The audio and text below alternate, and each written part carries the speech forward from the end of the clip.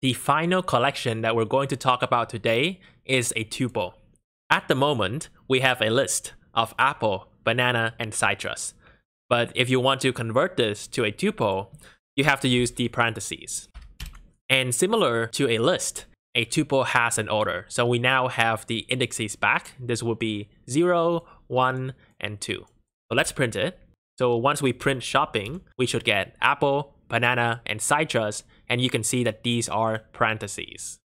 Because we now have indexes, this means we can now access each item based on the index. So let's say we want item from index 0, then we will have apple. As you can see, duplicates are allowed. So let's say we add in another item called banana, and this will be index 3, and we print out our shopping tuple. Now you see that we have apple, banana, citrus, and banana. So duplicates are okay. But the one difference between a tuple and a list is that it is not changeable. So this means you can't do something like this. You cannot do shopping at index 0 is equal to, let's say, something else like coconut. You cannot change the element because it is unchangeable. You cannot also add elements to the list. So you cannot do something like shopping.add, right? This will not work. And you cannot remove as well.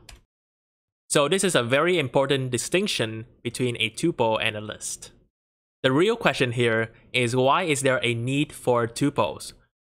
In one case scenario, you might have a list of colors. And let's say the list only has red, blue, and yellow. So if you use a list, then somebody else can add into the list, they can remove and change in the list. But if you don't want anyone to change it, then you have to use a tuple.